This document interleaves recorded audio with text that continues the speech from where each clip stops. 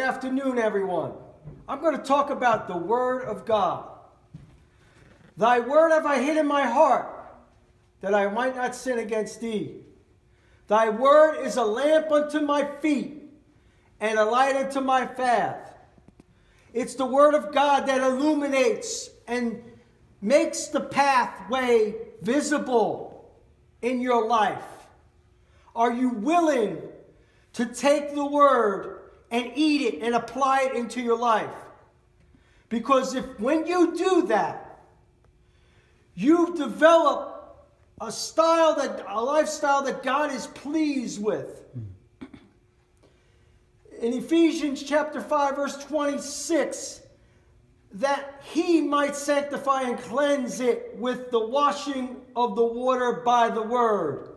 You want to live a holy life and a sanctified life?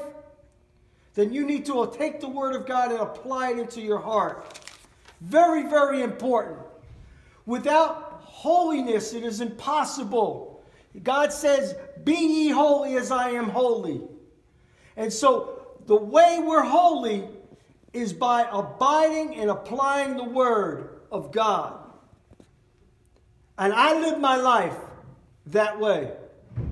I put my full trust in inerrant. The Word of God is inerrant, clear and perfect, without any blemish and any error.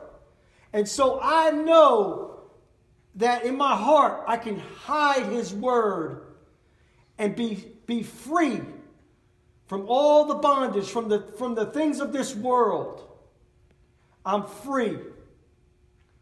For the Word of God is quick and powerful, and sharper than any two-edged sword, piercing even to the dividing of asunder of soul and spirit, and of the joint and marrow, and is a discerner of the thoughts and the intents of the heart.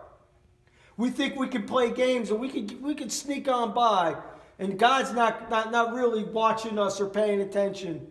But when you hide His Word in your heart, we know we have conviction from the Holy Spirit. And we know that we can't play games and connive and hide. And the Word of God is true. All Scripture is given by inspiration of God and is profitable for doctrine, for reproof, and for correction, for instruction in righteousness.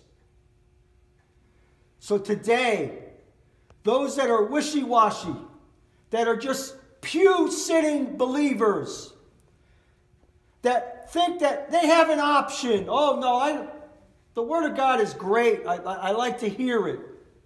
And it's just itching ears. They have itching ears. They don't want to hear the truth. They don't want to apply the truth. It's time, believers, to put the Word of God and apply it in your life. And here I'll close with this one more verse in Isaiah 55:11. So shall my word be that goes forth out of my mouth, and it shall not return unto me void, but it shall accomplish that which I please, and it shall prosper in the things whereto I send it. God's word will never return void. He said it, and we need to believe it, and walk in it, and trust it, and do it. Because He's going to accomplish His word, whether it's through us or through somebody else. And I want to be in on that. Do you want to be in on that today? Amen. To have God's word alive and active in your life? I do. Amen. And hopefully you do too. Amen. Amen.